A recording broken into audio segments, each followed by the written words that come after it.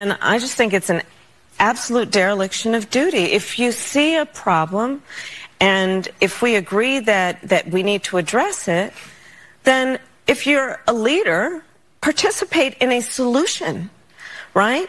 The first bill that we proposed was for a pathway for citizenship, was to fix a broken immigration system, which was broken under the previous administration. And I'm just trying to process what I just heard from the vice president, that if you see a problem, well, let me show you a problem. If you're a leader, participate in a solution. We just had 200 plus migrants cross here in the Eagle Pass area. We're in Maverick County. They're from all over the world. In fact, I just met a few of these migrants here. Excuse me, sir.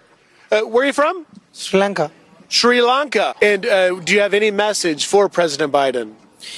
We thank him for accepting us for living here.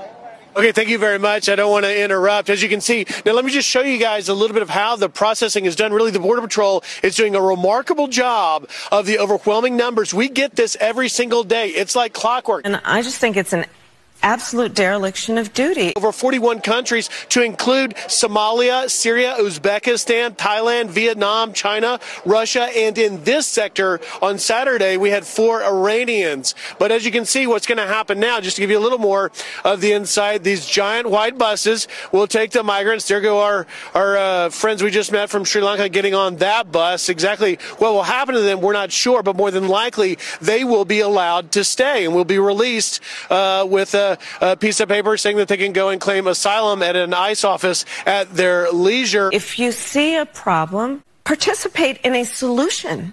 Now, if you are from Mexico or the Northern Triangle, Honduras, Guatemala, El Salvador, you're largely going to be sent back. But the large majority of the folks you're seeing here will be able to stay and will be released. And many of them will get on those buses and go to New York or Washington or Chicago because Governor Abbott is having his border communities overwhelmed. If you see a problem, and if we agree that we need to address it, then if you're a leader, participate in a solution.